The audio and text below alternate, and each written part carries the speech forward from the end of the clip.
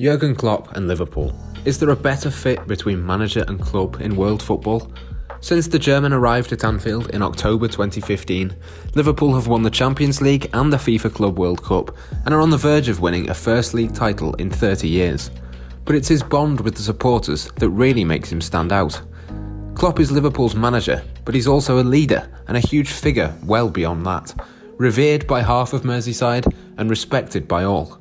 It was exactly the same during his successful time in Germany, as Ben McFadyean from the Borussia Dortmund fan club London explains. He's not from Dortmund, he's not from the region, he comes from the southwest near Freiburg. He just really understands the mentality.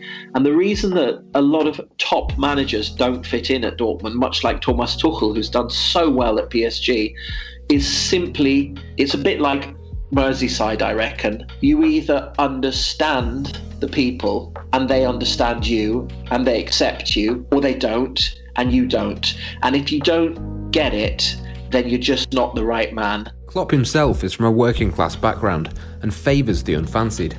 In Dortmund, he was up against the might of Bayern Munich.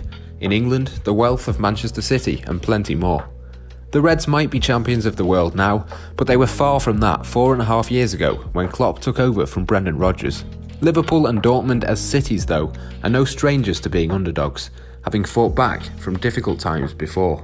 They've both been hit over the decades with a decline, an industrial decline, and have had to reinvent themselves.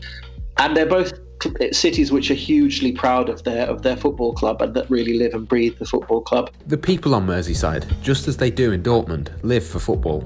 This means more, as the famous Liverpool FC slogan goes, or an embodiment of their shared anthem, "You'll never walk alone." Think of Klopp and you think of passion and raw emotion. Liverpool and Dortmund supporters too.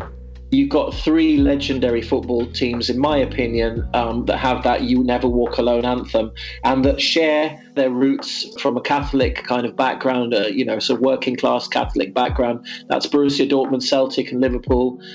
It's very well known that Liverpool has a similar identity and that the people in Liverpool adore their football team, much like the people in Dortmund live for their football club. And so Klopp was made for Liverpool, just as he was made for Dortmund. But there's far more to the bond between the two clubs and the two cities than simply their German boss. The appeal to Liverpool when Klopp was brought in was twofold. Firstly, to bring back silverware, and secondly, to connect the fans once more. It's safe to say that just like in his previous job, Jurgen Klopp has done both of those things emphatically.